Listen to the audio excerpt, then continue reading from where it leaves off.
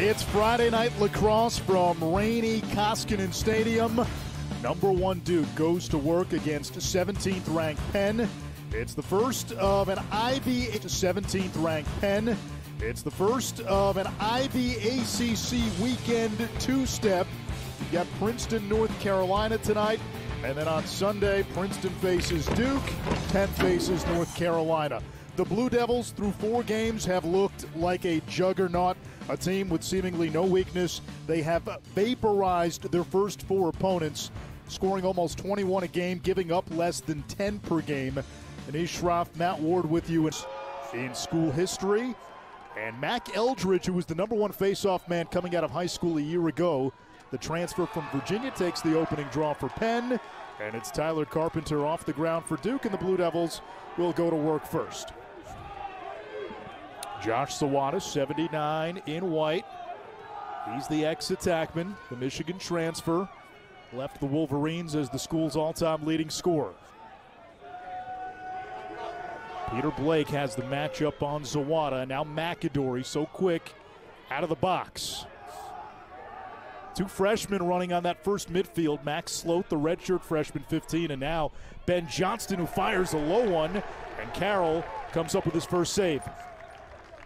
And a nice job by Penn's defense there, forcing Johnson to the middle of the field, kind of energy going away from the cage, and takes that shot from distance, and Carroll's going to eat that up all day. Penn will go to work on offense. Here's James Shipley from Weddington, North Carolina. Matt, the challenge for Penn, where can you find a matchup to exploit offensively? No Sam Handley this year. It's going to be a tough task, right? I mean, Duke's defense is big, it's strong. You have some of the best players in the country for them on that side of the ball. Penn's smaller this year. Their stick work is an impressive thing to watch, and they really kind of focus on ball movement more so than winning those one-on-one matchups. And they'll rely on their midfield to get guys moving. You saw Gabe Fury take the shot. Fury is a big guy, 6'5", 220. On the attack, Tynan Walsh, Ben Smith.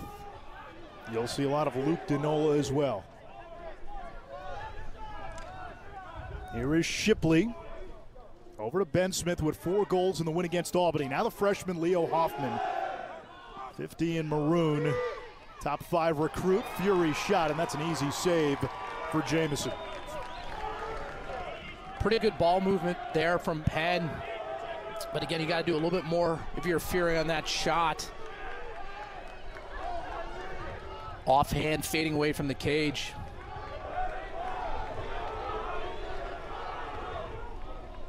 Brennan O'Neill still looking for his first touch. Second midfield getting a run for Duke. Charlie Balsamo's got the ball. Aiden Denenza in there. Balsamo's got the short stick matchup. Shipley, who plays both ways, marking Balsamo. Balsamo, 20 goals as a freshman last year. Turns the corner, bouncer wide. Zawada the backup, feet in front. It hit Papendick.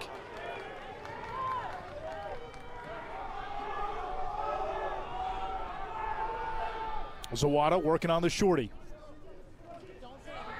Denenza from the wing, saved by Carroll. And that'll reset the shot clock, and Penn will have to dig in for another 60. And great old school lacrosse there from Duke, dodging down the side, making 2 passes through X. A nice save from Carroll. But they're not going to be, Penn's not going to be able to give up shots like that and keep Duke off the scoreboard much longer. Here is O'Neill, his first touch, Lavelle on him. That's the matchup we anticipated.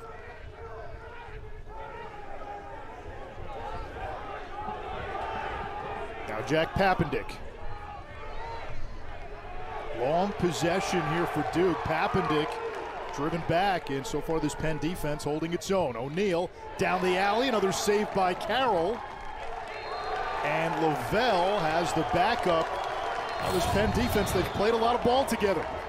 And look at Carroll here in the cage. Drops his hands, but shoulders go up, almost baiting Brennan O'Neill to shoot that to the top portion of the cage.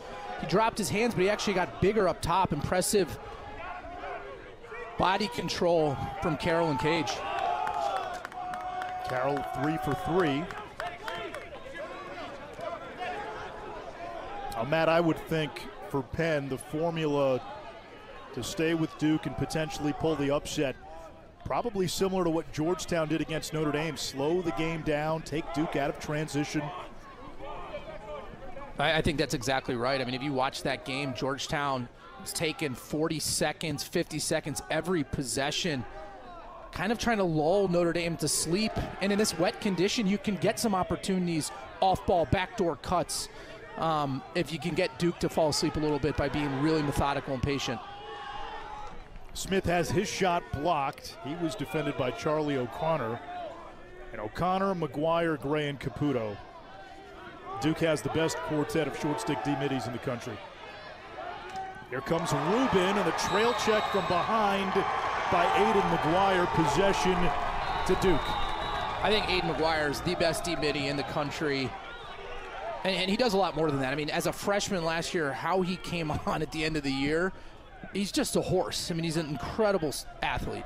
And his ability to push in transition, you can just see there, he's not someone you go after, right? You typically try to attack D-middies, not against him.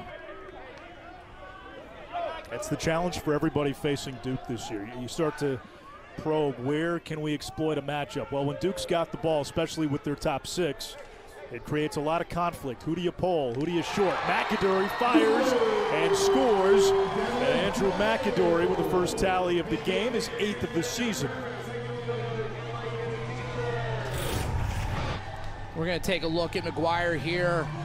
The great look how easy that was. Just effortless slide from him. And then right there, McAdory, the midi that went to attack, now back at the midfield. He is a matchup issue for any defense and gets Duke on the board with that nice sweep to his strong right hand. Pulls it across his body to the far post. Duke on the board, 1-0. 2 years ago, McAdory set Duke's freshman midfield scoring record. He had 3 goals and an assist against Penn in Duke's win last year. Eldridge and Naso, the first team All-American, 2 for 2.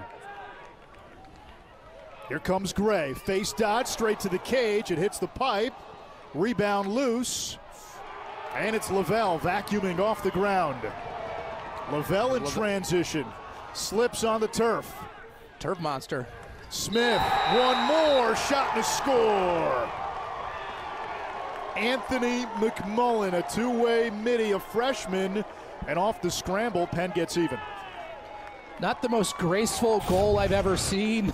UPenn pushing in transition, but a nice job from Anthony McMullen, continuing his cut in the odd man opportunity. Left-handed to the top portion of the cage. A key to an upset is getting goals in transition. And that's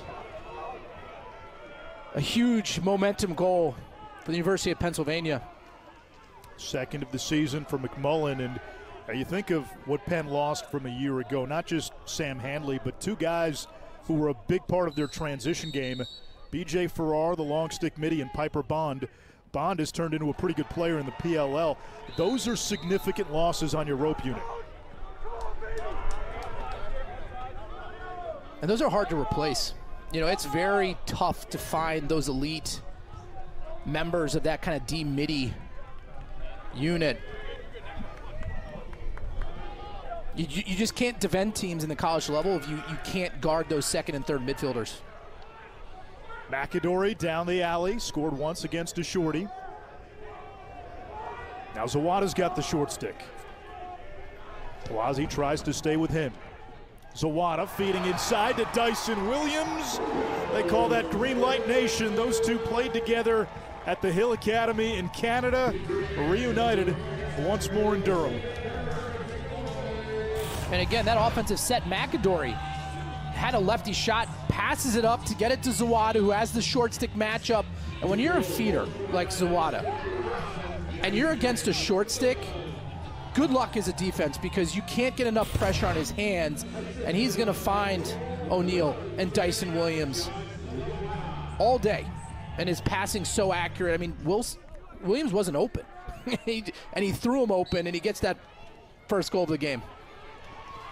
Dyson Williams had a terrific summer for Team Canada, won a silver medal. And Matt, one of the things I think that shocked all of us was he was dodging guys. Carpenter puts one on goal, missed the cage. Duke has used him predominantly as an off-ball guy, where he is as good as you'll get nationally. But he was beating guys off the dodge in San Diego last summer. And it's part of his game, right? He's the best indoor lacrosse player in college, right? He's going to have an unbelievable NLL career. They don't need him to do that, though. He's so good off ball. And you have O'Neill, Zawada, McAdory. Like, stick to what's gotten you 160-plus goals in your career. Yeah, this guy 34 is okay, too. O'Neill had his shot altered. Dyson Williams, to your point, #1 pick in the NLL draft. And Brennan O'Neill is the presumptive #1 overall pick in the PLL draft. I think O'Neill's going to be a heck of an indoor player, too. Just his size and his skill set, he's going to figure that game out real quick. Zawada to Denenza, kick save Carroll. And it's scooped up by Penn. This is Ryan McLaughlin. You get the sense, though, you get the sense Duke can get a good opportunity, really, whenever they want so far in this game, right? I mean, their ball movement, their ability to get a step, force a slide from the Quakers, and then not taking the first shot, but taking the right shot. I mean, it's really impressive. They're shooting 43% through 4 games, which is absurd.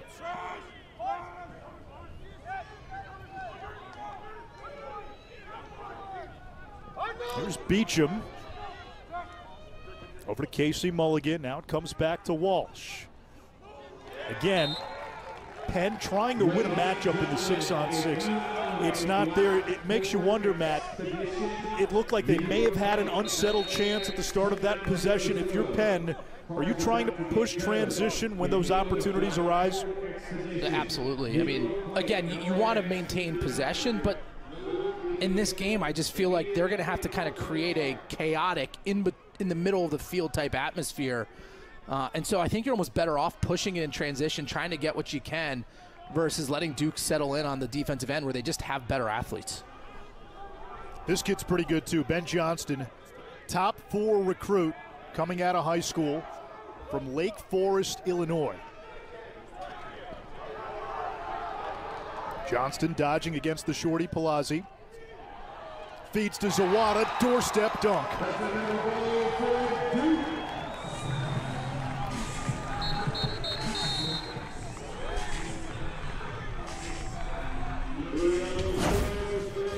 And Duke offense just clicking on all cylinders. Zawada, the recipient of that backdoor pass, the nice dip and dunk, getting the 3rd for the Blue Devils. They lead here in Durham, 3-1. Week in and week out, and that is what he has done for this program. Now one of the elite in all college lacrosse. Chris Arcieri, who got hurt in the season opener against Georgetown, winning the faceoff, creating offense, and Ben Smith cans it. There's that early offense we were talking about before we went to break. Arcieri with University of Pennsylvania's first win at the faceoff X, and then gets it in transition. And the old school sladink from the outside, the 3-quarter bounce to the top portion of the cage. 2 goals for Penn, both of them in transition. Ben Smith with his 7th goal of the season. Arcieri took the first face-off of the season against Georgetown, got hurt, and proceeded to miss the next 2 games. This is his first game back. Arcieri, Mac Eldridge, and the sophomore Ethan Costanzo all expected to see time at the face-off X today. And you're not even telling the worst part of that story. Mac Eldridge, their next face-off person against Georgetown, the very next face-off, out for the game as well. You lose your 2 best face-off men against a Georgetown. That's going to be a tough matchup to overcome. And it made a difference. Georgetown jumped out to a 5-0 lead by the time Penn settled down. Georgetown had a margin that was too much to overcome. Penn ended up losing 12-9. And Georgetown had played a couple of games for Penn. That was its season opener. Ivies usually start later than everybody else. O'Neal's got a short stick matchup. There's the slide. O'Neal puts it on Cage, and Carroll vetoes it.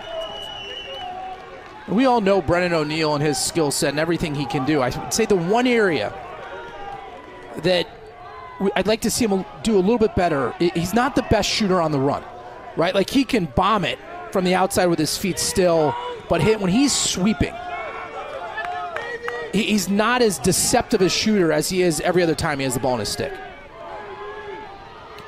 For young players watching, Matt, what are some of the mechanics you look for when you look at a player trying to put a good shot on Cage while on the run? First and foremost, it's getting your hips going towards the cage, right? If any momentum is going towards the sideline, you're going to be less accurate and you're going to lose power. The other piece then is getting your hips and your arms to move at the same time, which is very challenging when you're running full speed, right? And to me, that is like, I think it's the hardest skill in lacrosse, is to become an elite shooter of the ball on the run, to become a Paul Rabel, to become a Kyle Dixon. Like, you got to spend hours and hours just on the mechanics to pull that off. Offsides against Duke. Quick restart for Penn. Going quickly. Danola into the empty net. And we're tied at 3. All 3 Penn goals have come in unsettled situations.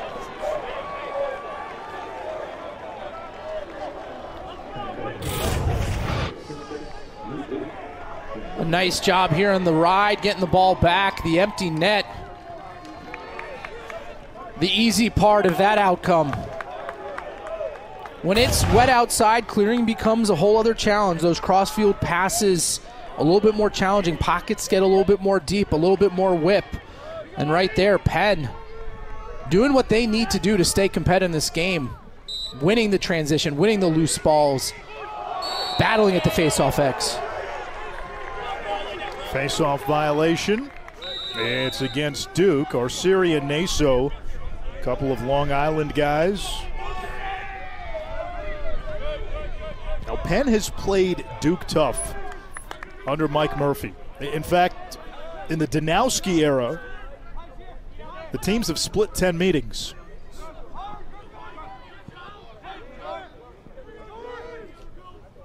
Second midfield getting some run here for Penn. It's a little mix and match. Shot by Fury goes wide. They got Griffin Skane out there. He is the brother of Izzy Skane, who is the consensus best player in women's lacrosse, the reigning Tewaaraton winner from Northwestern. Tynan Walsh coming off a 7-point game against Delaware, had 5 helpers.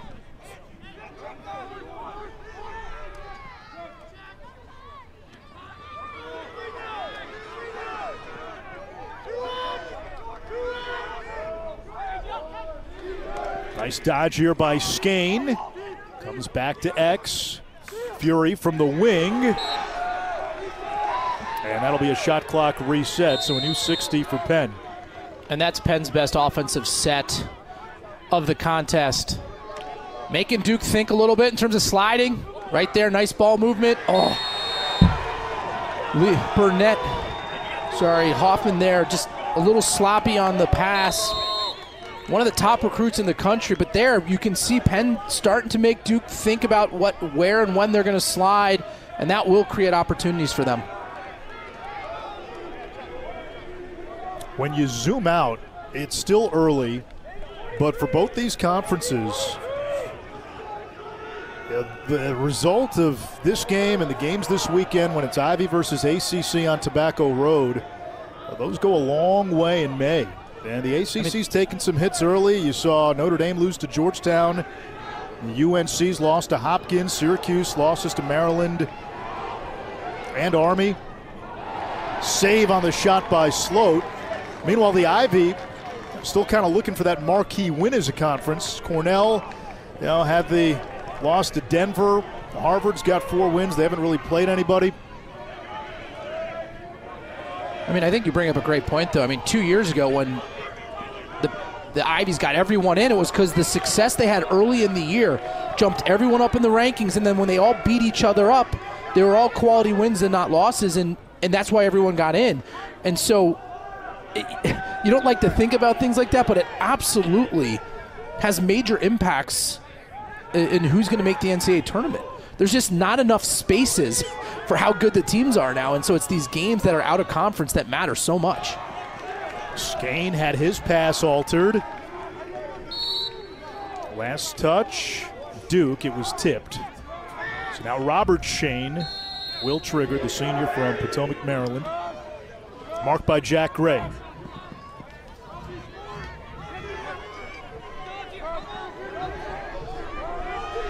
Brower heads down the slide, 29 in white, a reigning first-team All-American. Shane now picked up by Brower. He's not going to win that matchup, and he gets rid of it. Not many people do. Shipley, spin cycle, shot to score, and Penn has its first lead of the game. The Weddington, North Carolina native, James Shipley. And we talked about that slide from Brower, right? He's not going to win that match, but guess what? Now Duke is sliding. They're trying to find their second men on the interior, and Shipley gets his hands free, and because Duke had expanded on their previous slides, there's no one now to engage him prior to him getting to position A in the field. Good, patient offense for Penn as they get their first lead, 4-3. You expect Duke to double pole because so much of Penn's offensive initiation, if you will, comes from the midfield. And Shipley, good bloodlines. His brother Will was a heck of a high school lacrosse player as well. Running back at Clemson, who is getting ready for the NFL draft. Naso had it, lost it. Here's McGuire. Shoots wide.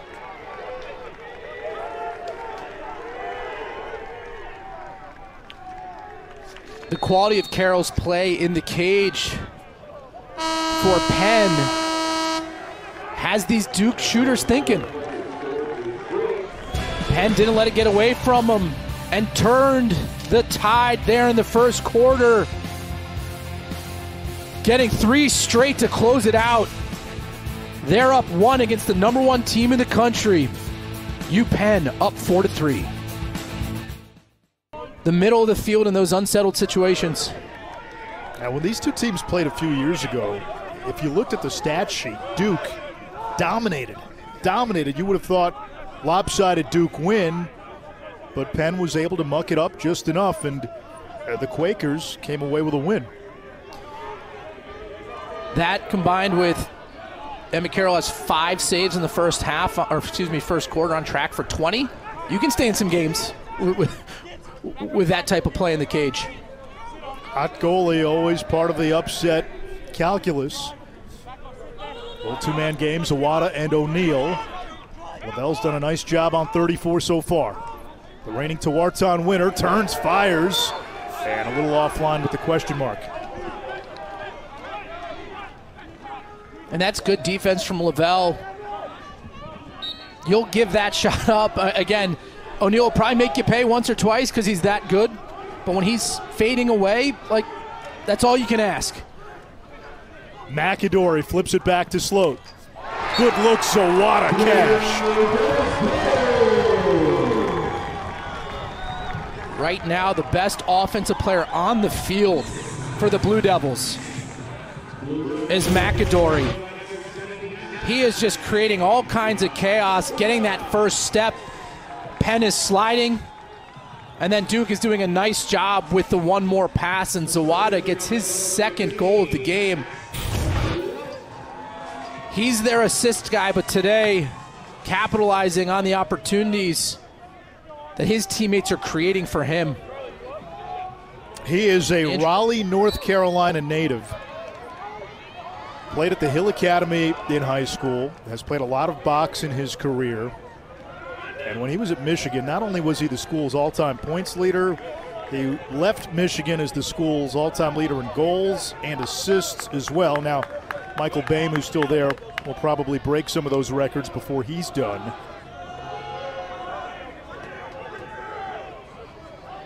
But he came to Durham with a lot of familiarity with this program, grew up going to a lot of Duke games.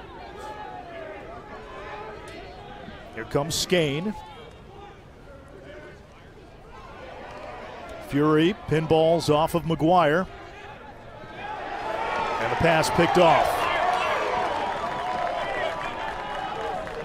Jake Wilson, a nice job collapsing down on the crease and picking that pass off. Duke's got to get it across midfield before that shot clock hits 60. And Jamison misfires on the pass.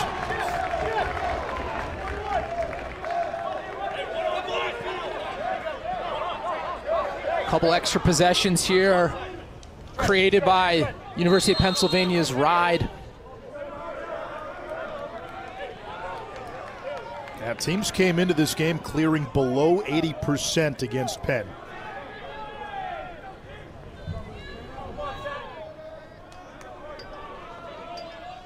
I mean, if you think about the teams that win national championships, that is a critical component. Notre Dame last year, the Kavanaughs, the amount of extra possession they get. The year before that, well, Maryland was so much better than everybody, but they rode the ball well. And then the University of Virginia is known for their ride as well. Cam Rubin checked by Henry Bard. Now Wilson defending Robert Shane. Isaac Corus shovels it back. It hits the ground. Bard pops it into the air. And it's Duke and it's McGuire. Now you can't go over everywhere. and back in the first 20 seconds of the shot clock. And these shorties, Matt, not only are they terrific on defense and transition, they're threats to score. They've got 29 goals between the top four. Yeah, I mean, you can't say enough about them. They have experience, they have athleticism. I mean, most of them are all offensive middies coming out of high school, and now they're running as D middies, but so much more than that. Jack Papendick down the alley. O'Neal trying to get that left hand free. In trouble Gets now. to the middle. Carroll with the big save. That is Brennan O'Neal at his best. Sweeping from below goal line, extended. Getting to the middle of the field. Carroll up to the task. But you see the athleticism of Brennan O'Neal. O'Neal now 0 for 5, still looking for his first points. Carroll has stopped 6 of 10 in the cage.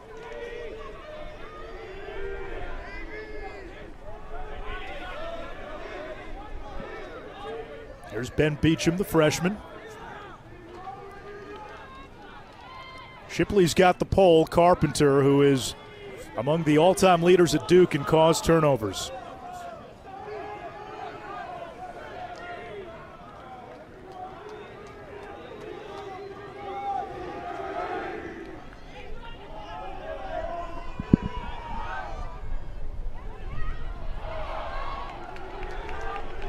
Casey Mulligan inverts. Back to Smith. Bouncer offline. I'd go back to that look if I'm Pennsylvania.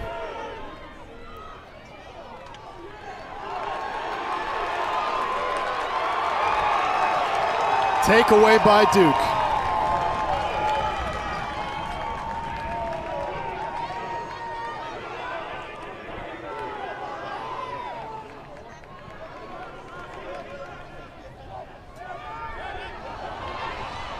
And another failed clear by the Blue Devils. Lavelle triggers the break. You have a 2-on-1 up top. Smith, the skip pass. Shipley thought about the step down. And Duke able to recover. I'd like to see Penn push it there. You know, they had an opportunity. They had a 3-on-2 in front of the cage with their middies trailing. I know Duke did a nice job getting back to the hole, but you need more of those opportunities because the 6-on-6 is going to be tough sledding. Denola got the step on Keith Boyer. Save made by Jamison. Race to the sideline, won by Denola. Nope. Penn ball, it'll be Duke ball instead.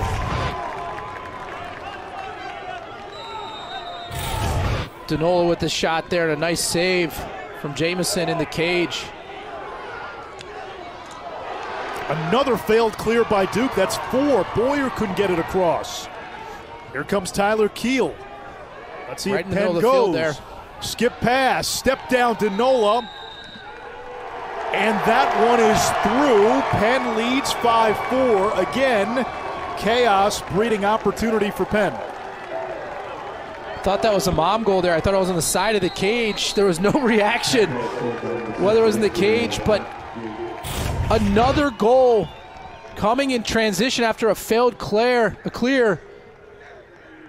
And right there, puts it right off the hip of Jamison and Cage. Probably one Jamison wants back. But the Quakers came to play, getting another 1-goal lead, up 5-4 in Durham. He's a freshman, he could get rattled. Duke's got a lot of depth in that position, so be interesting to see how they handle that if he doesn't turn it around. Arceri has won 4 of 6. He's given Penn a boost at the X. It's a Blue Devil team that has won 14 in a row at home, and Penn will try to get into its settled set here. They've got a 5-4 lead. And on the flip side, Matt, Penn has done a pretty good job of keeping Duke out of really any transition opportunities so far.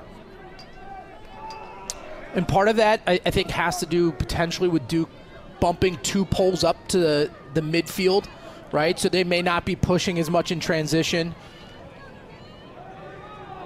But I think Penn's probably made a pretty conscious effort there, too, just to not put themselves at risk by pressing down too much on the offensive end. Because you're not going to beat Duke if they're getting offensive settle possessions and they're scoring 4 or 5 goals in the transition game. It's just not going to happen. Boyer marking Shane.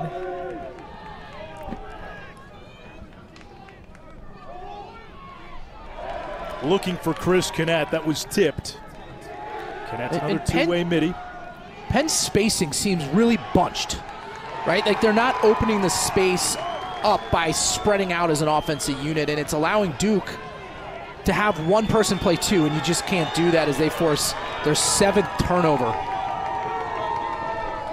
And if you're Duke, you need a clear, right? If it's a 23, and that's a straight punt return. So Wada has 2 goals and an assist. O'Neal looking for his first tally. And I'm Duke. I go back to McAdory. And here it is right here. This is just a dangerous player coming out of the box with a full head of speed, and now Penn's in trouble as they're sliding. Johnston gets to the middle. Do you see how it opens up the middle of the field for those Dodgers? Penn just cannot collapse enough once they have to extend out to McAdory. Little 2-man game with O'Neal and McAdory. Lavelle stays with O'Neal. Johnston and Sloat. Here's the redshirt freshman. Fires on the run. Carroll eats it up. Now the quick outlet. And Kinnett's a 2-way midi.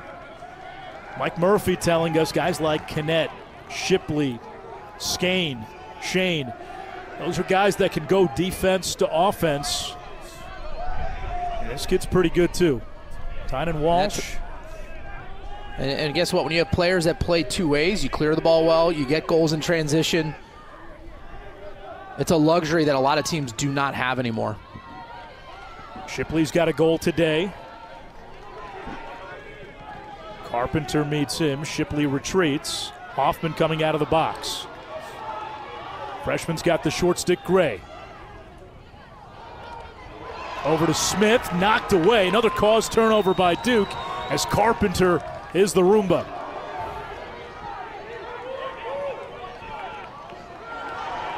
Now the thing with Duke is to beat this team, you're going to have to beat them in more than one way. Right now the offense hasn't clicked, but they can still win faceoffs. They can still get after you on defense. It's a team that really doesn't have a single weakness. I had them as preseason number 1 after watching Brennan O'Neal and Dyson Williams in San Diego.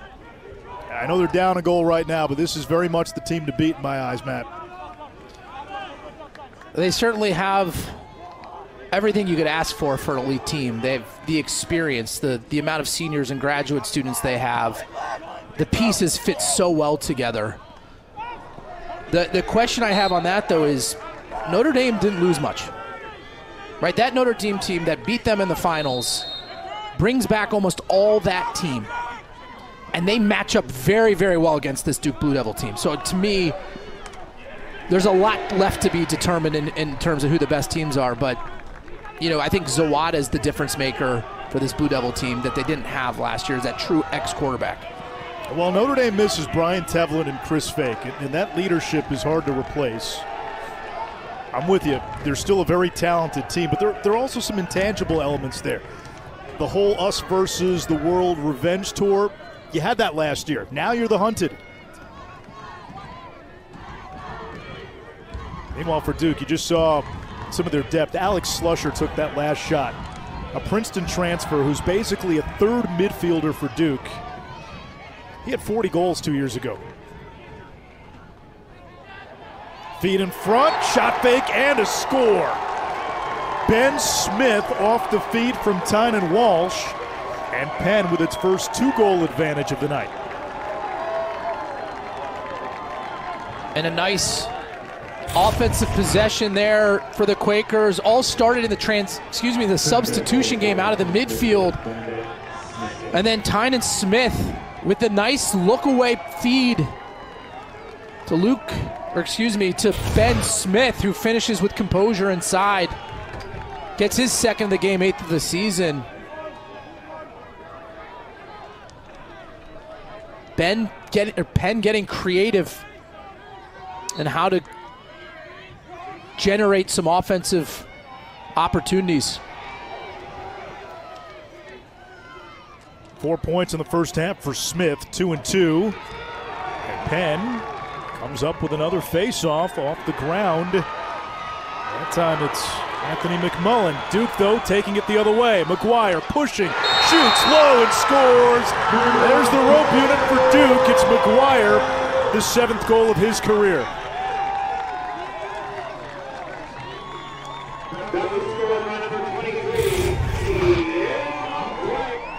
Arceri for Penn wins the face-off, but Carpenter causes another turnover, and then McGuire in transition, running straight to the throat of the goal, takes the punishment, and puts one past Emmett Carroll and Cage for the Quakers. I love McGuire's game. He is just an absolute freak athlete. Very, very skilled as well. Good teams on the defensive end and the takeaway department, Matt, they're usually double digits in caused turnovers per game. You're in that 11-12 range. That's pretty good. Duke has 9 caused turnovers in the first half.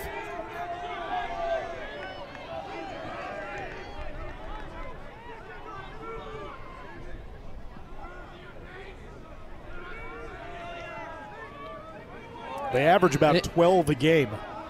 And look, if they add that to the arsenal that they have, I mean, because I would say, like, Brower, right? He's not a takeaway guy. He's just, you just can't get by him. So, like, if they're causing that many turnovers and you can't run by them and they play sound defense, that's a tough combination. That is a tough combination. Felt by Bellarmine, High Point, St. Joe's, and Jacksonville this year. Shot from the wing, Jamison gobbles it up, his 3rd save. A nice save there for Jamison. Stood tall. Caught the ball clean, and when you catch the ball as a goalie, guess what? It makes the clearing game a little bit easier. Takes a lot of that pressure off the defensive midfielders to get it to the other side of the field. Gray staying out there on offense, 20 in white. Zawada operating from up top. This is Balsamo, comes to Penn, and now the Quakers looking to push, but Duke gets back, and Ben Smith will wait for reinforcements.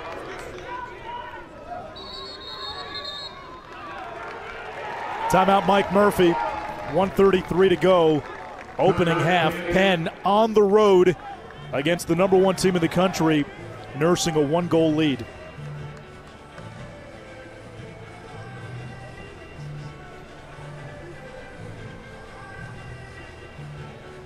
Anish, Shroff, Matt Ward with you on this Friday night. Following our game, we've got Princeton and UNC, part of a ACC Ivy two-step this weekend.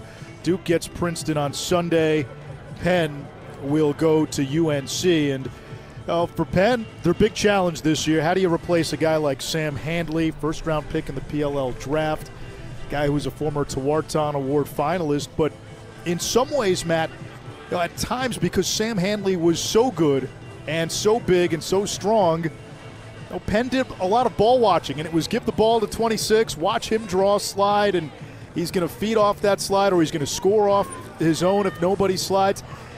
This year, they've been forced to play really more within an offensive system, and it's a lot of equal opportunity, guys having to share the rock, and they rely more on ball movement than Hercules. It was interesting to hear Coach Murphy saying this team's much more about the hockey assist, right? We're trying to get a goal off of 2 passes. Last year with Handley, he could do it all. He could score himself, but if he was creating the offense, it was 1 pass and a goal. And that led to some bad tendencies, Coach Murphy thought, for the players off ball, and it kind of bogged down their offense to some degree. And said this year we're a little bit smaller, a little bit quicker. We're more likely to make 2-3 extra passes than we have for the last couple of years. And that's no, I mean, Handley is the best player to come out of the University of Pennsylvania for some time, right? They'd love to have him on the team, but it has forced this team to grow up, and it's created some opportunities for them to approach defenses differently. And you also lose a really good finisher in Dylan Gergar. You just saw Leo Hoffman, who's got the ball now. He steps into Handley's footprints, his dinosaur tracks really on that first midfield. Fury, who's built like Handley, 6'5", 220, makes it 7-5. Gabe Fury a couple of years ago came on strong mid-season, battled through a hamstring most of last year, and he stands tall on that field. Yeah, it stands tall at 6'5", I'd say. So a little different than the shot he took early in the game. Same kind of movement, sweeping to the center of the field with his left hand, but this time he pulls it down to the ground and to the near side post. He had Jamison leading away from the cage, towards the far post, rips it back to the near side. Perfect placement for Gabe Fury. Gets his 3rd of the season. They're going to give him a penalty for taunting. And it's interesting, we spoke to Mike Murphy about this. You would probably not think it because they're Ivy Leaguers. But Matt, having covered the Ivy League tournament the last few years, the amount of chirping that goes on when the Ivies play is at another level. And really the initial culprits, if you want to call them that, is Yale. And teams have sort of found that it gives them some extra juice. If they're going to keep chirping at you, we got to chirp back, and sometimes it carries into these non-conference games as well. And Coach Murphy said he doesn't love it, but he's like, we need it. Because if other teams are doing it and you're not responding, you may be on your heels. To me there, maybe we can take another look at it, but I'm not sure I love that call there. He was fired up, getting to the middle of the cage. You want your players to play with emotion. It makes you wonder if it was just the emotion of the moment, which maybe you get a free pass on, or has there been a buildup? Because, again, the Ivies have that reputation, and they've had it for a number of years. And you talk to coaches from other conferences, they say they talk a lot of trash, and sometimes it crosses a line or it crosses a few lines. So whether there was a buildup to that moment or not, but they get Fury right there. And you can see the hand gesture. I don't know, I love it. I think that's just a player who made a big-time play and has his team up against the #1 team in the country. That's a big penalty because there's no face-off. Duke gets the ball, oftentimes non-releasable. I'm not sure on this one if it's a releasable penalty or not, but you hate to see momentum taken away from extracurricular activity like that. It's been a clean game otherwise. This is the first penalty of the game, and if you're Duke, you're probably wondering, is this a chance to get Brennan O'Neill going? So far today, double bagels.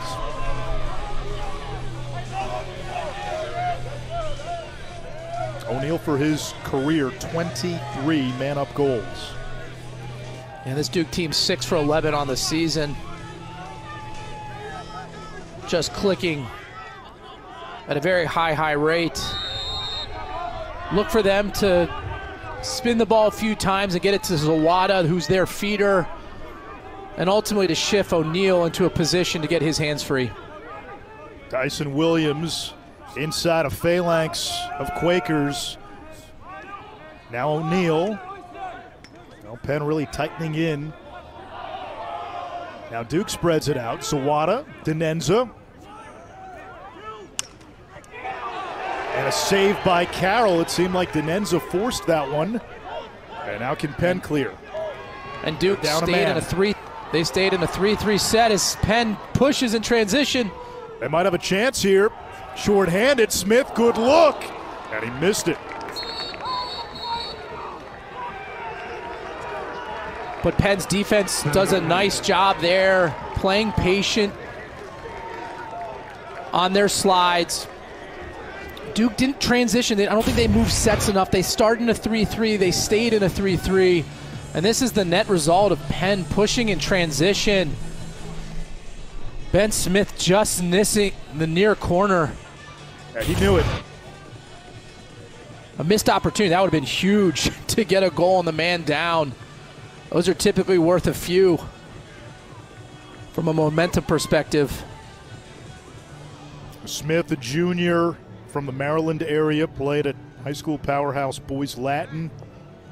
One of 3 20-goal scorers on the team last year, along with Handley and Cam Rubin.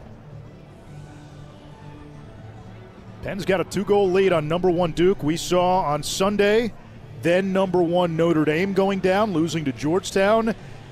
If Penn were to hold on, this is a result that reverberates not just for these 2 teams, but for these 2 leagues. Look, I think right now, if you think ACC, right, you just assume Duke, UVA, and Notre Dame, and Syracuse, right? Like, I think those, you're not getting 4 teams in if you lose this game today. You're just not, right? Like, I think getting 3 in may be a challenge because you're out of conference schedule. It's not going to look like it did last year, right? I think you're looking, go 2 years back when the ACC got 1 team in. A big part of that was the early season struggles that they had, right? So these are massive games based on how they're going to impact. Look at the Big Ten. Maryland, has got a couple of pretty good wins. They beat Richmond. They beat Syracuse. Johns Hopkins has a win against North Carolina.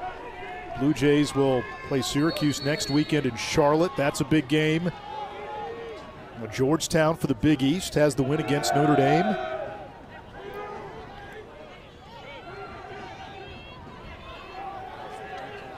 Final few seconds. Shipley missing wide, and the first half comes to an end.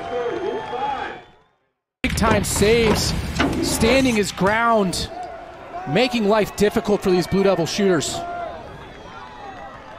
Josh Zawada has been Duke's offensive star. Brennan O'Neill, reigning Tewaaraton Award winner, MVP of the World Games last summer, without a goal, without a point on 5 shots, and Penn holding its own at the faceoff X, but we get a quick flag off the opening draw. It's going to be a tripping foul.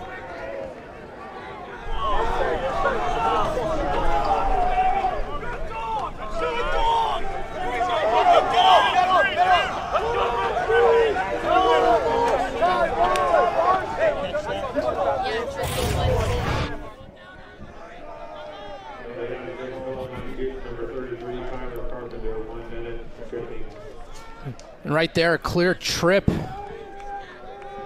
on Carpenter. And how about Arceri facing off for Penn? He's been a difference maker for them, holding his own. He's 7 of 9, and Penn will go man up for the first time today. 3 for 4 on the season.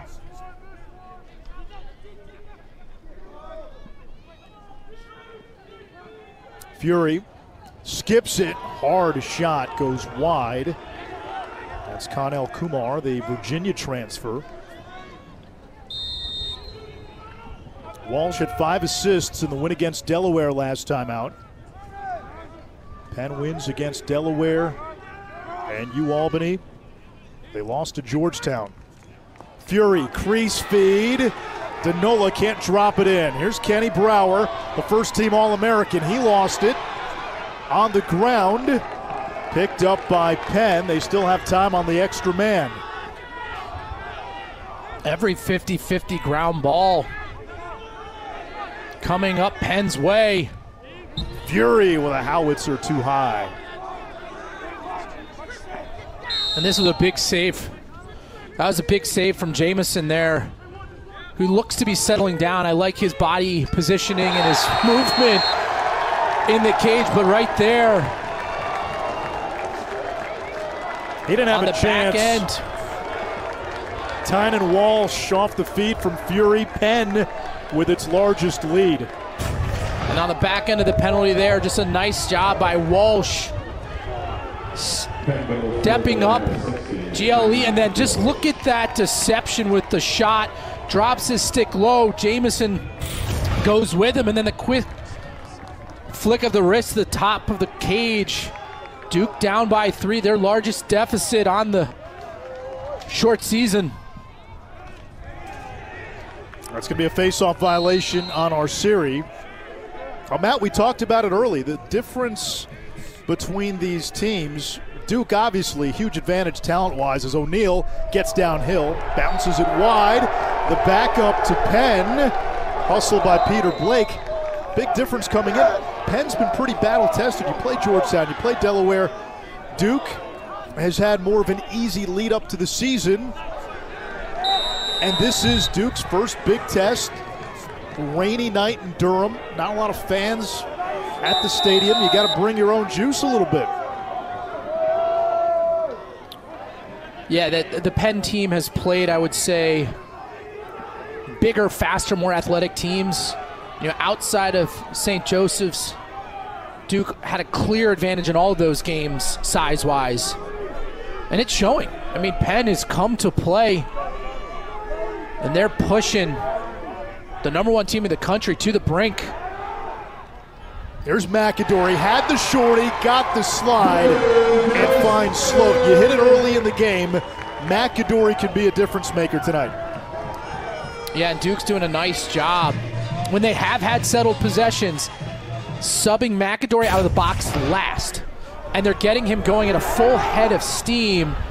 And right there, again, he's just, he can take that shot, but he knows he's got number 15, Max Sloat, the redshirt sophomore, wide open as his D-man collapsed down, and he pings the far post.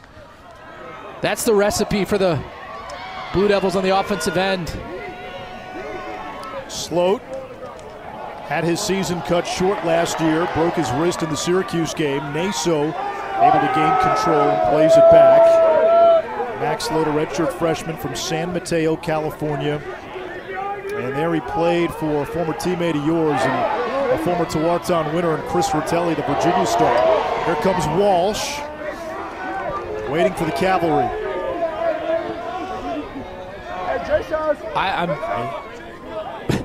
What's going on with Duke's clearing game is baffling.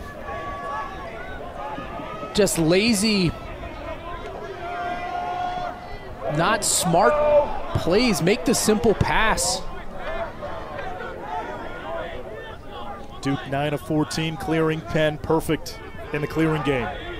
Here comes Skane, marked by McGuire. Now Robert Shane will take Jack Papendick to X. Out of the invert, the save by Jamison.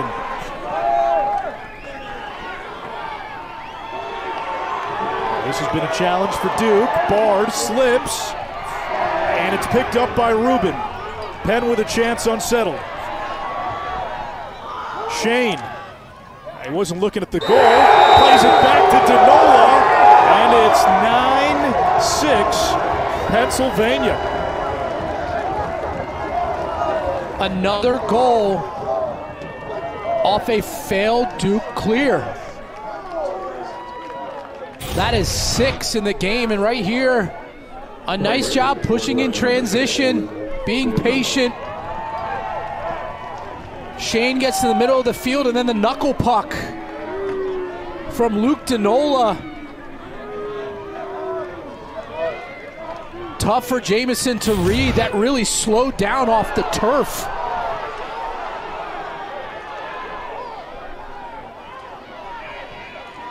Very hard to win games when you can't get possession in the clears and you're not winning faceoffs. Duke is not used to this. No, for the first 4 games, especially early on in the first 3 quarters when Duke pulverized teams, Matt, there were times it felt like the other team never had the ball. Hasn't been that way tonight. It's starting to feel the opposite of that in this game, right? Like Duke isn't having long possessions that Penn is, right? I mean, the time of possession tilted heavily in favor of Penn.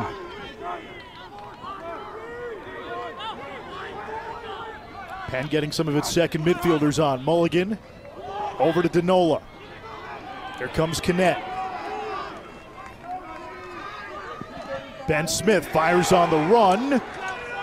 Jamison knocked it down. It's loose near the crease, and Jamison clamps down.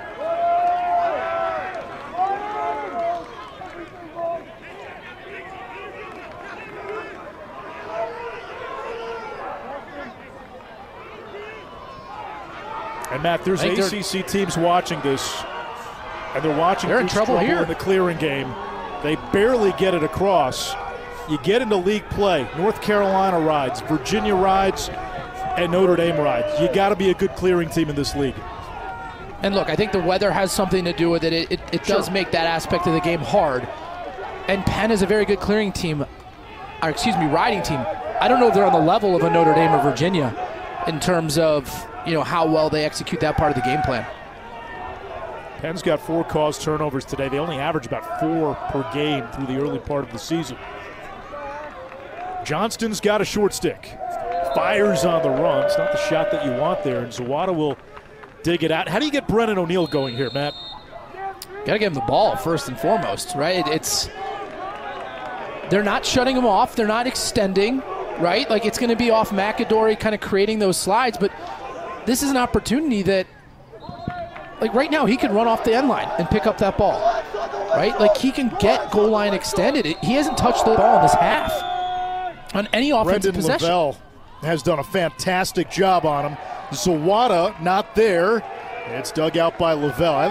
We highlighted the matchup in this game in the open. Duke's attack, Penn's defense. Advantage Penn so far. Great ball movement. Walsh, the doorstep dunk. And Penn's margin grows to 4. There's an upset brewing at Koskinen.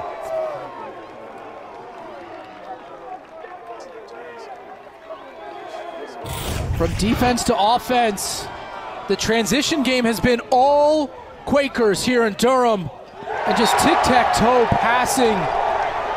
Tynan Walsh, the recipient of the great ball movement, puts in the back of the cage.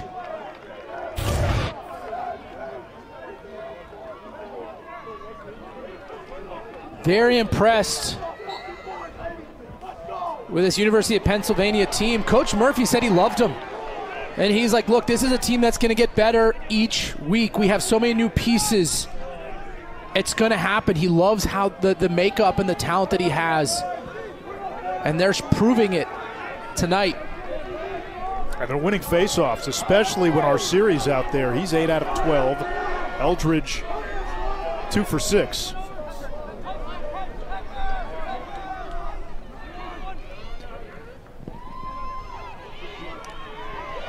Here's Shipley against Wilson. Fury shot denied by Jamison. And talking about the faceoffs, the one piece, Naso is the horse for Duke, right? Like they're going to use him the entire game. Sometimes it's nice to have that second person, especially if you're not having a lot of success.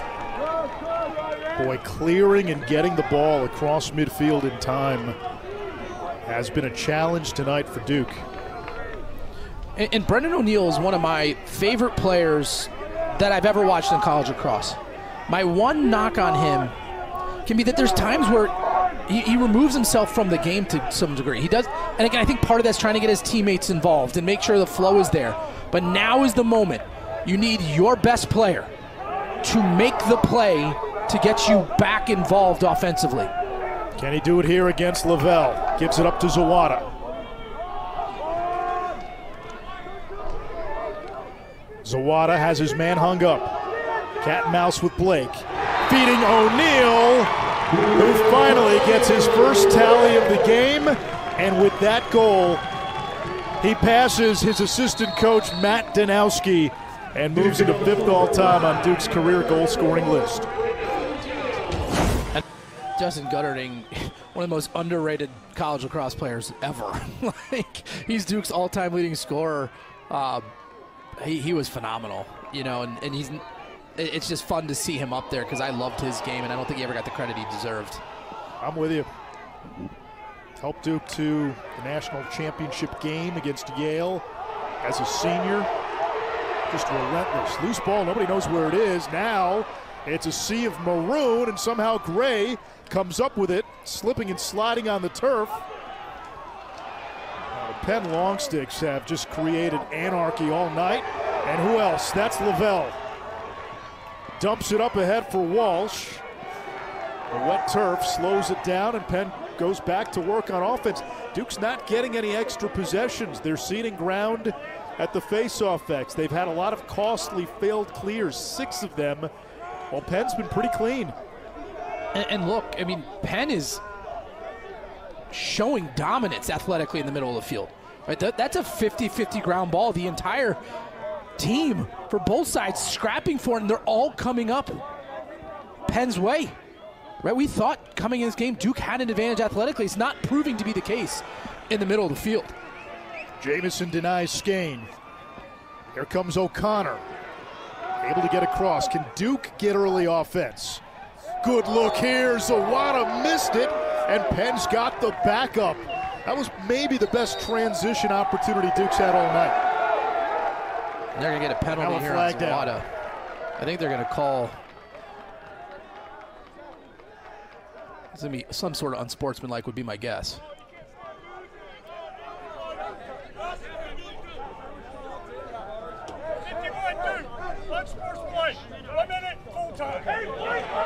That's going to be Dyson Williams. And Duke, for some reason, was, I believe, making a claim they were close. They thought they deserved possession on that. When clearly, in my opinion, UPenn was closer, excuse me, Pennsylvania was closer to the end line.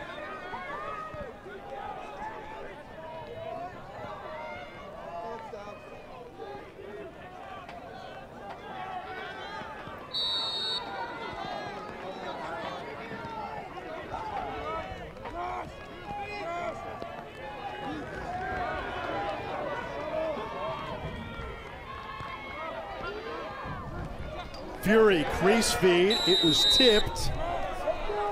It'll stay with Penn, last touch Duke. Walsh triggers against Wilson. From the outside, off the pipe and in. That's Kumar, the Virginia transfer. And Penn again extends to a 4-goal lead.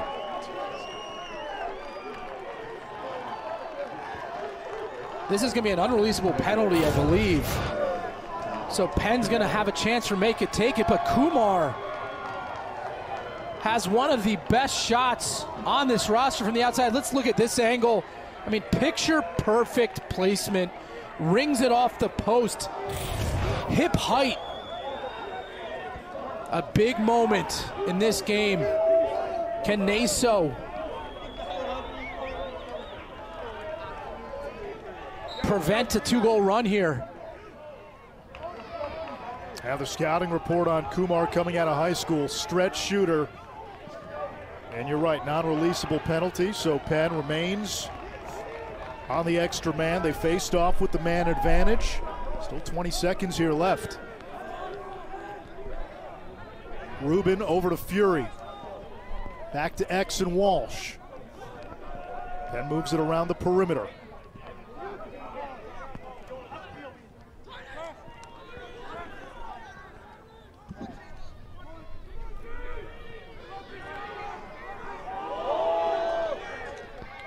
Rubin, face dodge, shot. No. Walsh has the backup. Duke will have its full component on defense.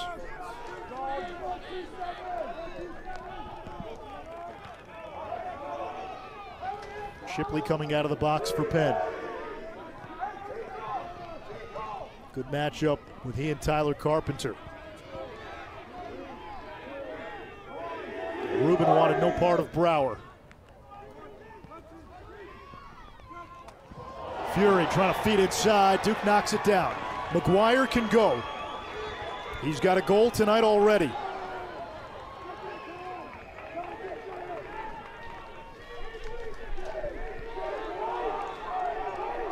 Dyson Williams has been quiet tonight, just one goal, and his production, Matt, is a product of strong offensive prowess, which Duke just hasn't had tonight.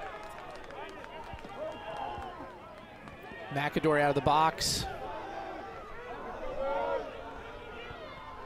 Sloat setting the pick.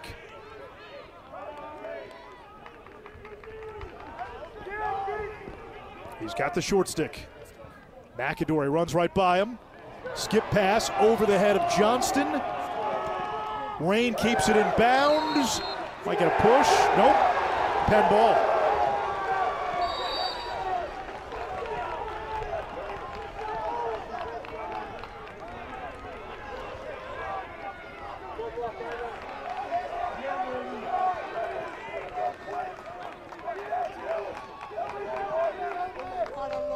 And I get McAdory has the advantage.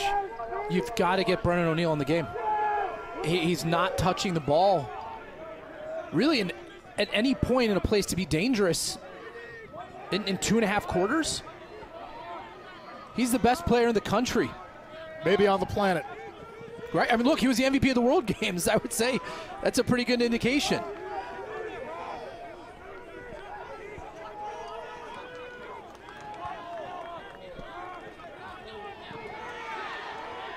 Gray, aggressive defense on the freshman Beecham. Feet in front, Jamison with a big save. They love his temperament and goal. Calm, collected, unflappable. And not a lot of wasted movement in his body positioning and reactions, which you love. He's a very patient keeper. Now, the only thing we have not seen him do much tonight in this season, we haven't seen him really make that long outlet passes, which some of the top goalies in the country do.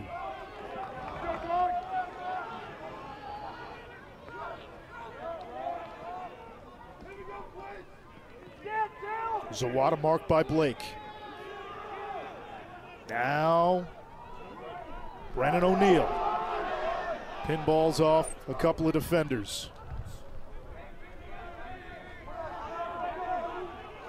Lavelle's been a menace on defense. Forces O'Neill to give it up. Williams shot from the outside. That's an easy save for Carroll, his 11th stop. And Penn able to clear, still perfect in the clearing game. I mean, Lavelle, just an absolute stud. Running through picks, bodying up Brennan O'Neill. He's battle tested. We talked about it pregame. Sam Handley for UPenn last year kind of built the same, and this isn't new to him. He's seen it before, and he has been up to task today. Preseason All-American, but again, I think end of year, you look and you see what he's done against Brennan O'Neill. Now you're talking first-team All-American type numbers for him. Before the Ivy League tournament last year, Mike Murphy described Lavelle as an animal with a mean streak.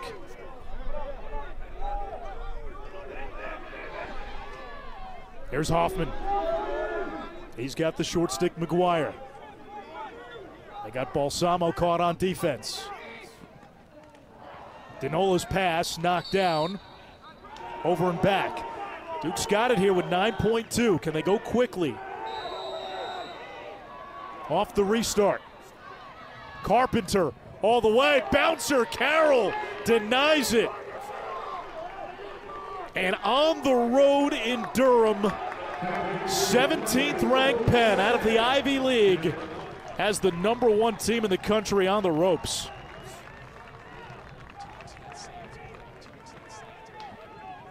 Emmett Carroll, the outstanding keeper for the University of Pennsylvania, standing on his head. What a night right here. He's going to shut the door on the Blue Devils to keep their 4-goal lead. Anish, Shroff, Matt Ward with you, fourth quarter in Durham. #1 Duke down by 4. The dynamic duo of Brennan O'Neill and Dyson Williams has been shut down by this Penn close defense, which has played together for a long time. Emmett Carroll has been marvelous in goal. Duke has been sloppy in the clearing game. The Penn long poles have created problems. The Quakers have held their own and then some at the face-off X. Mike Murphy's teams historically have played Duke tough. He's 5-5 against the Blue Devils in the John Danowski era, and a chance to get a win against the #1 team in the country. But there's 15 minutes to play, and Duke still has the best player in college lacrosse in Brennan O'Neill.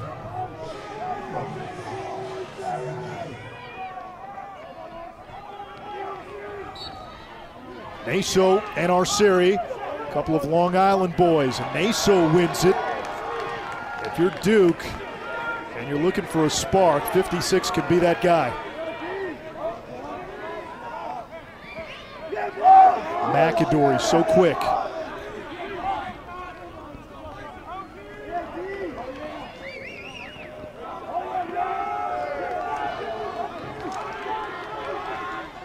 Sloat running out of the box, fires with a right hand. Carroll makes the body save.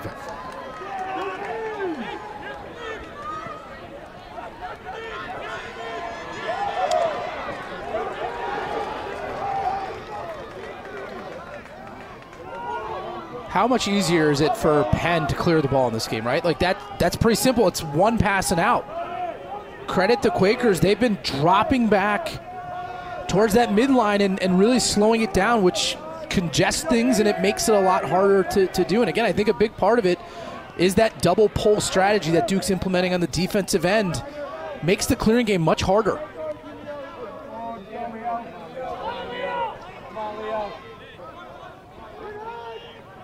The 4-goal lead by Penn, matching its largest of the game. Shipley, a few years ago against Duke, had a big game-tying goal late in regulation, a game that Penn won in overtime. Walsh marked by Brower. Kenny Brower has started every game of his Duke career. Hoffman picked up by Bard, 10 to shoot. Shipley down the alley, jumper, and a backup to Gabe Fury. 5 to shoot. Fury to Walsh, and Penn's going to have to dump this in the corner. Yeah, advantage Penn. you got your best offensive weapon here as a settled ride.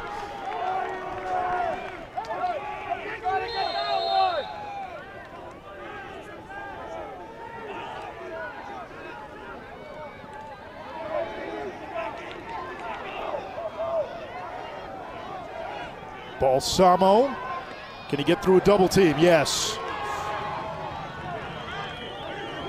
Still not easy, right? I mean, Penn he had to beat a double team there in the midfield.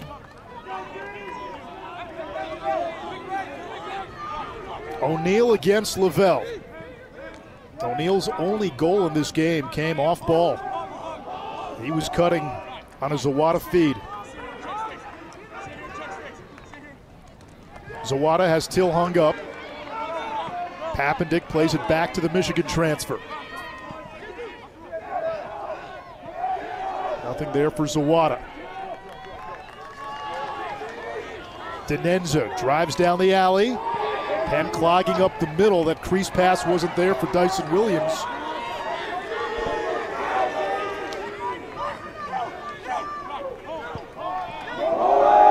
Denenza, inside roll, bounce shot. Was he in the crease? It is a goal, and Aiden Denenza with the tally to bring Duke within 3.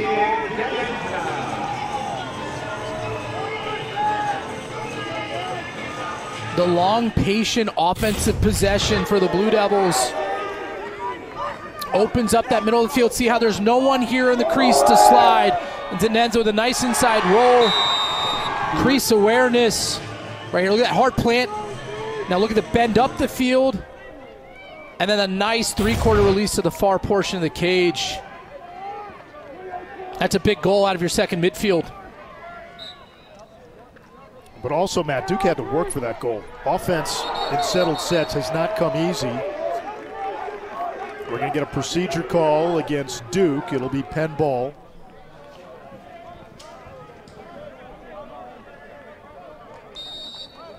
I mean, that long offensive possession came after, you know, a tough ground ball for Balsamo there.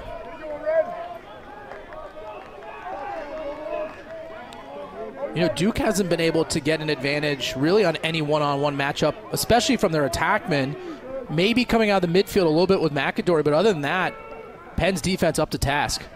And that's been surprising because we knew Penn had a really strong, close defense.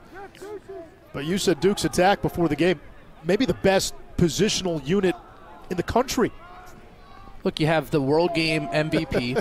You have a starting player on the Canadian national team, and then Michigan's all-time leading scorer, a quarterfinal team from, like, yeah, that's pretty, like, on paper, that's pretty darn good. And on product, it's been really good, just not tonight. Product and paper, yeah. Rubin with the right hand, whistles it high.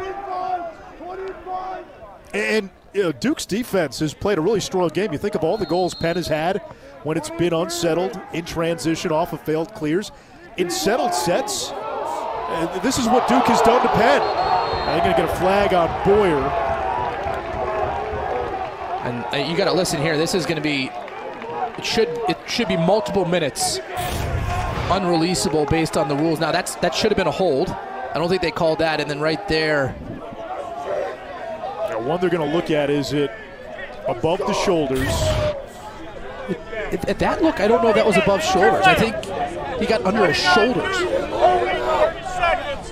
11, Duke, unnecessary, 1 minute. We're set 60. So they'll just say unnecessary 1 minute, but they did get the holding call on Brower here, so Penn will have a two-man advantage, and that does seem clean when you watch it on replay. Hit by Boyer. I think that the violence of the hit came from the hold, actually, right there. So the chest, the hit looked okay to me, right? But when you saw that reaction, unnecessary, and I'm wondering, we can't maybe hear the whistle. Was it unnecessary because the whistle had blown, and that's why you basically called a late hit? And I think no matter what in that scenario, how exaggerated the hit looked, they're going to throw the flag there, right? And I think the hold actually created that. 6-on-4 for Penn. Crease feed. Ben Smith at it again. His third goal of the game. He's got a 5-point evening.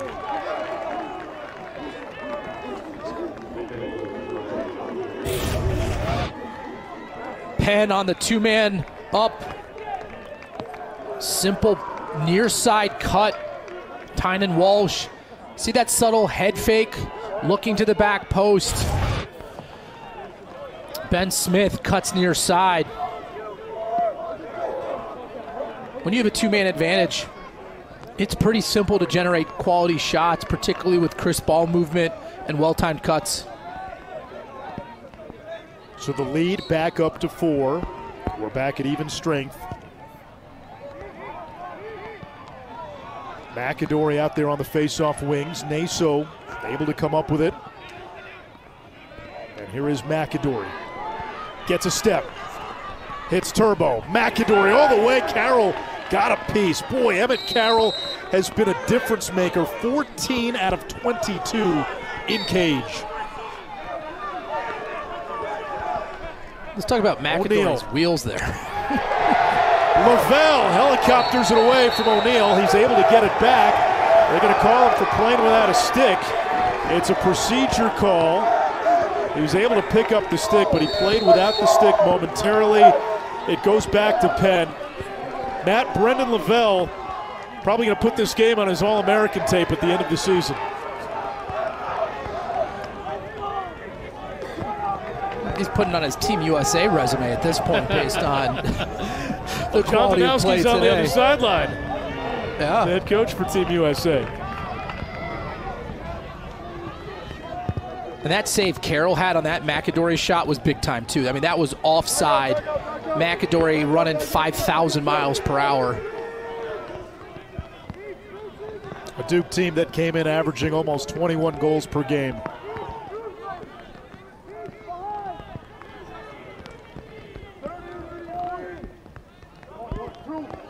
You expect Penn to use as much clock as they can in these settled sets.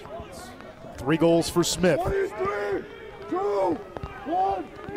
Dinola.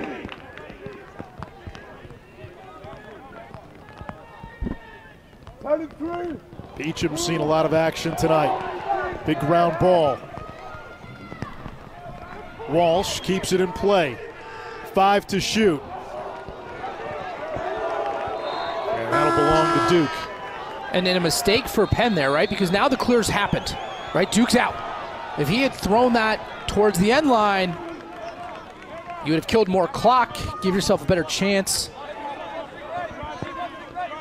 to cause a turnover. It's the little things. Right now, Penn's done a very good job all game of that, but right there, that's a coaching moment. You watch film at the end of the game, and Coach Murphy is going to walk them through that. Now here's McAdory again, out of the box. Rolling down the alley, puts it past Carroll.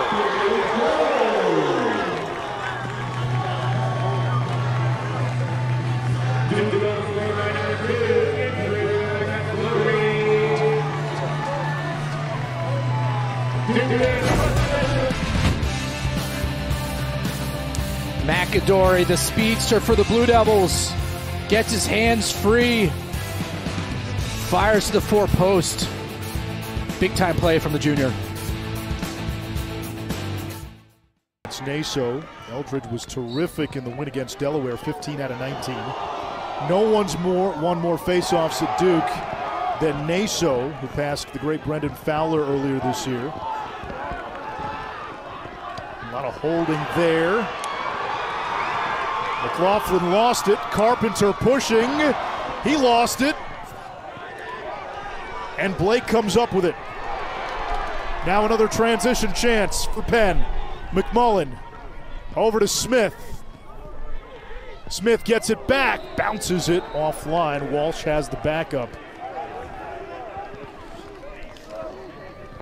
And right there, you can see how important stick work is in the game of lacrosse, right? That was a great transition opportunity for Penn. That one subtle pass that wasn't stick side high, that went low, creates enough time for Duke to get back in the hole and take away any easy opportunity to score. Penn, fortunate that shot actually wasn't saved, and now they can be a very patient offense and milk some clock. Less than 7 minutes to go. Fury, a goal and an assist, matched up with McGuire, one of the best shorties in America. Shipley playing in his home state. Good look from the wing. Jamison saves it with the chest. On the rebound.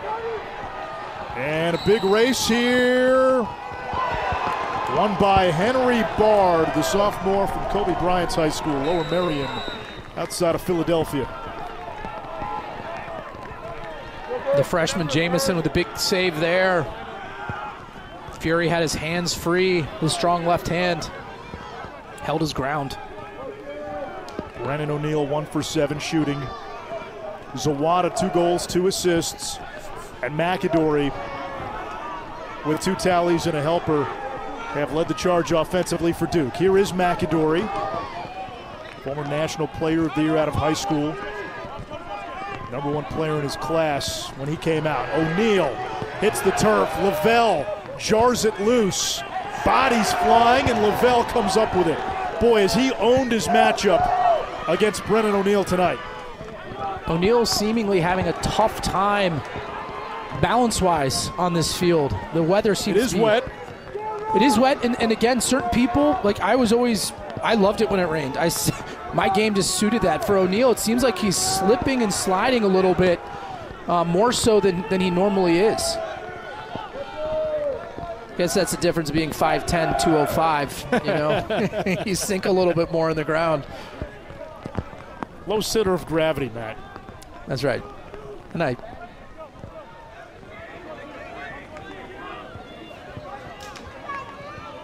Griffin Skane.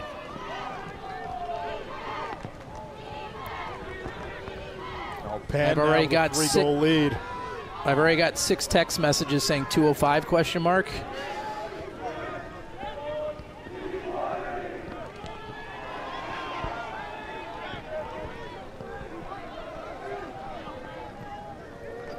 To shoot.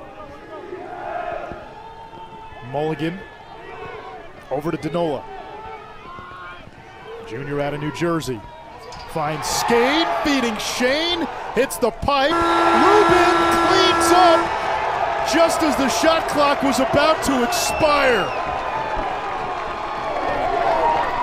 And that's one of the moments where your coaching staff, you're almost saying, no, no, no, let's milk some clock, get an extra possession, the shot clock resets. Right here, off the post. Yeah, so the shot clock was supposed to reset. Right, that's a good goal for Penn. Another loose ball scenario, resulting in a goal for the Quakers. That's been the story of the game.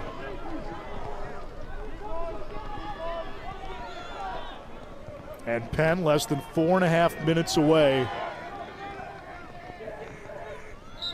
from knocking off number 1.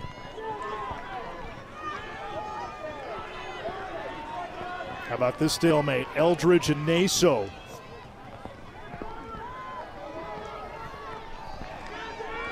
It's Wilson. Clearing has been an issue for Duke. Rizzoli brings it up ahead. Urgency has to set in for Duke. Penn has had 3 or 4 goal lead for most of this second half.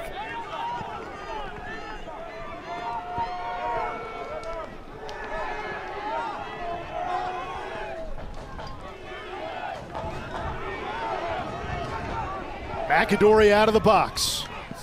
Wheels down the alley, missed the cage. Zawada digs it out.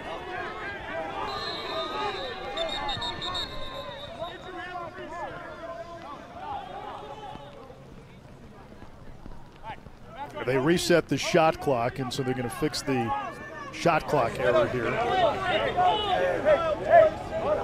Shot clock was not supposed to reset. Mike Murphy, former Duke captain on the 91 team. Year in, year out, Matt, you'll be hard-pressed to find a more battle-tested team than Penn.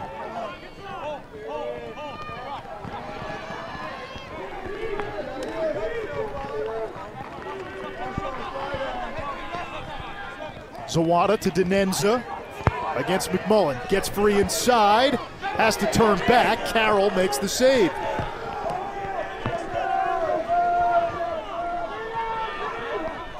Denenza against the shorty. Bouncer with a left hand, his second goal of the game. His 7th of the season. He scored in every game this year. And Duke within 3:10 to go in regulation. Back-to-back goals for Denenza for the Blue Devils on offense. The nice split right to left. The senior from Long Island plants his feet, weight towards the cage, changes planes.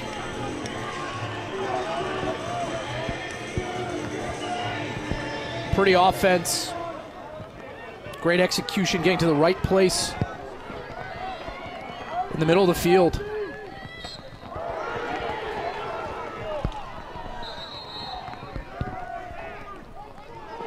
It's going to go to Duke. Our colleague Quint Kesnick, I think, said it at some point that this has the makings to be one of the best weeks of early season lacrosse we've had in a long time. And we saw Georgetown upset Notre Dame. We saw Loyola Towson come down to an overtime buzzer beater by a long pole. Army beating Syracuse in OT. Denenza with a hat trick, his first career hat trick. And Duke's not going away here with Penn thinking upset. Denenza proving to be lightning in a bottle. The nice patient dodge. Look at this placement off the far post. Nothing Emmett Carroll can do about that.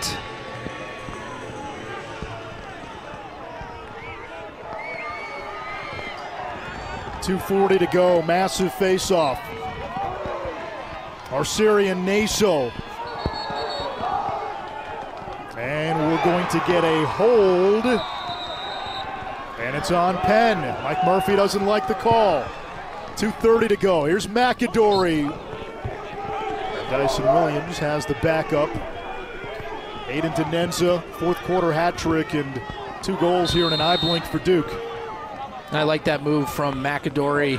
Driving hard left, spinning back to his strong right hand, just missing the cage. If you had Aiden Denenza being the spark plug for the Blue Devils offense prior to the game, good for you. He has been huge for them here in the second half. Do you think it's raining in Chapel Hill? I would imagine it is.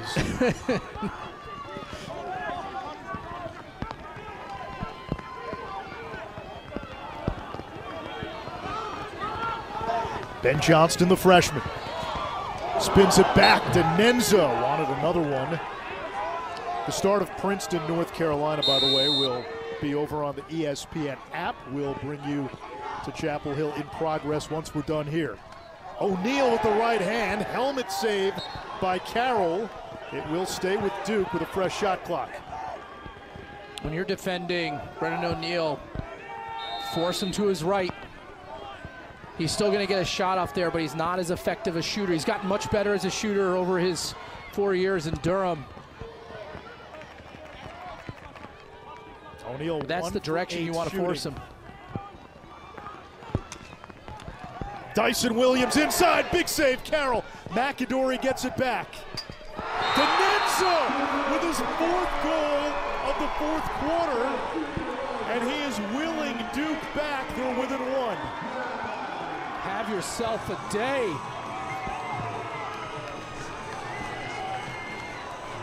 Aiden Denenza, and this is just a great offensive flurry for the Blue Devils. The nice save there from Carroll. McAdory with the smart play to get it to X to Zawada, who can now survey the entire field. And Aiden Denenza steps to space and delivers his 3rd straight goal for the Blue Devils. Talk about a big face-off here. Jake Naso, Denenza's high school teammate at St. Anthony's. And they're going with Eldridge. Eldridge wins it clean. And Penn can essentially run out the clock if they play keep away. Mike Murphy will call a timeout. And Duke will bring in William Helm.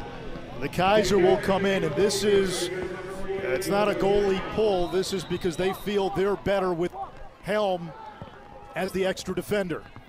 Shipley, the fastest player on this Penn team, being chased by Brower. Surprised Duke did not engage. I think you double team right away. Keep running if you're Shipley. Gets out of the ambush. He's got the empty net if he wants it. Puts it on goal and scores. It's 14-12. You okay with that shot on goal? You got Naso, an All-American, still facing off, and there's time left. I'm always of the mindset if you have that empty net, you take it. Yes, you could kill the whole period of time, but Shipley's running out of gas here. Right, and so I do think you take it, but again, I'm shocked that Duke didn't start with the double team. If you're going to take the keeper out of the cage to start the play, why not start with the double and use the sideline as that third defender? The way that they designed it, that wasn't going to be a possibility for them. Huge face-off. It's a ground ball battle. Denenza comes up with it. He's got 4 tallies in quarter number 4. Up ahead to Naso. McAdory from long range. O'Neal's got the backup. 35 seconds to go. And a timeout. Duke.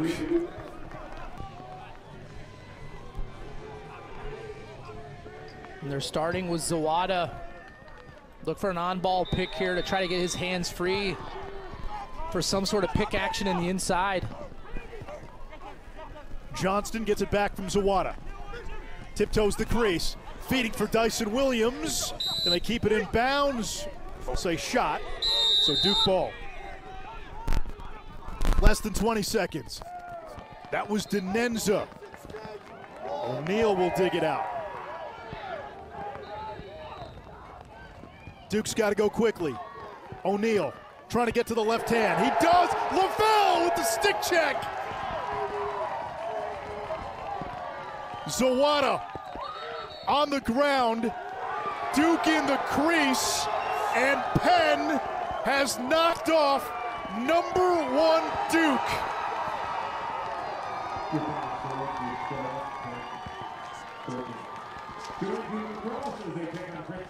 The Penn Quakers on a rainy night in Durham score the big win for the Ivy.